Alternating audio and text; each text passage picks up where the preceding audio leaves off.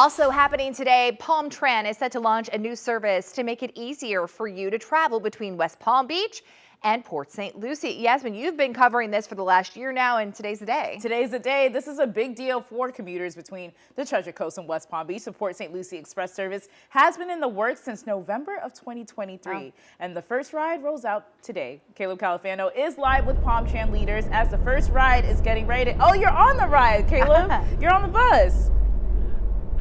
I am on the bus and we are headed up to Port St. Lucie. Really exciting stuff. We had a little celebration a few minutes ago to kick this off officially.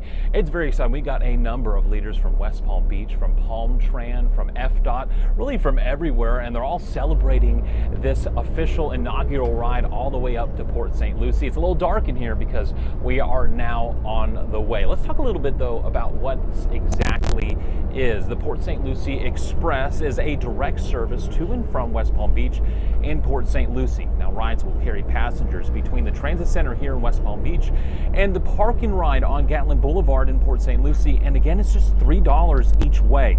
This effort was made possible in partnership between FDOT and Tran. Now take a look at your screen. This is a list of departure times you can expect on the Port St. Lucie Express.